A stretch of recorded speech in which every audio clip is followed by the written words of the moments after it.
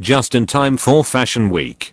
The Midtown East apartment where Gloria Vanderbilt lived for almost a quarter of a century is already in contract after hitting the market just last month. It was asking just $1.12 million, with maintenance fees of $4,311 a month. Heiress, artist, and fashion designer known for her skin-tight cigarette style of jeans, Vanderbilt died in 2019 at age 95. As the great-great-granddaughter of railroad baron Cornelius Vanderbilt, Vanderbilt grew up in a Gilded Age townhouse on the Upper East Side at 39 E 72nd Street, which was most recently on the market for $50 million.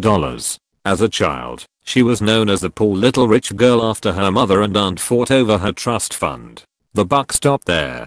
Her son, CNN anchor Anderson Cooper, once told Howard Stern that he did not believe in the concept of inheriting money.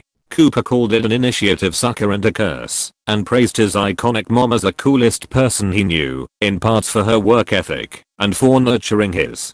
Cooper has described her childhood of moving around a lot, with his mother immersing herself in home design projects. But 30 Beekman Place was her last stop. Vanderbilt moved there in 1997, and it's where she lived for the last 2 decades of her life. Yes, it is in need of a rehab, but the bones are good. The classic 2/3 bedroom, 2 bathroom home is on the 2nd floor of the 10-story pre-war building. See also Anderson Cooper's lists late mom Gloria Vanderbilt's New York City home for $1.125 million.